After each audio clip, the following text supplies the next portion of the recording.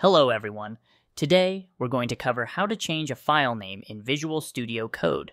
If you enjoy this video and find it useful, please hit that like button and consider subscribing for more Visual Studio Code tutorials. Let's jump right into it. First, open up Visual Studio Code on your computer. Changing a file name in Visual Studio Code is a simple but essential task, whether you're reorganizing your project or just correcting a typo. Here's how you do it. In Visual Studio Code, navigate to the Explorer view by clicking on the first icon in the activity bar on the side, which looks like two documents. In the Explorer, find the file whose name you want to change. This can be in your project's folder structure displayed in the Explorer. Once you've located the file, right-click on it. This will open a context menu with various options. In the context menu, click on Rename. Alternatively, you can simply click on the file name once to select it, and then click again, not a double click, to enter the rename mode.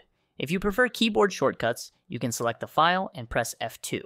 Now you can type in the new name for your file. Enter the desired file name and make sure to keep or change the file extension as needed. After typing the new name, hit Enter to apply the change. That's all there is to it. Your file is now renamed. Remember, renaming a file might affect imports or links in your project. If you're working on a coding project, you might need to update references to this file in your code. If this tutorial was helpful, please give it a thumbs up and subscribe for more helpful tips. Thanks for watching, and I'll see you in the next video.